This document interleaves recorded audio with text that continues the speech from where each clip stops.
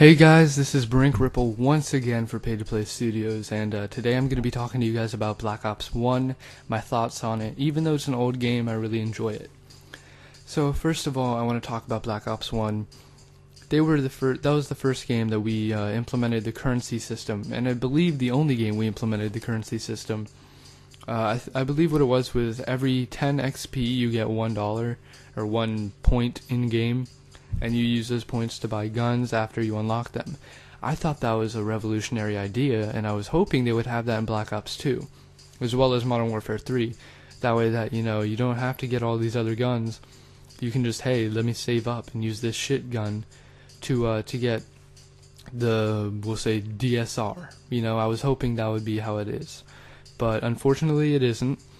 But other than that, Black Ops 1 was a great game. One of the most fun games I've ever played.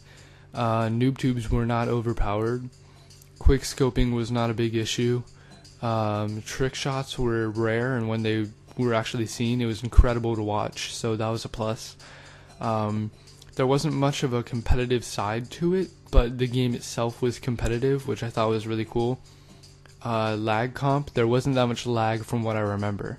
I'm sure there was a lot of lag, but I mean, compared to other games, Modern Warfare 3, it really wasn't that bad.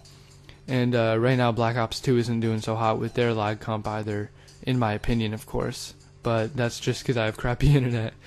But yeah, so those are my thoughts on Black Ops 1. See you guys in the next video. Thank you for watching. This has been Brink, Ripple, or Nick, and I'm out. Peace.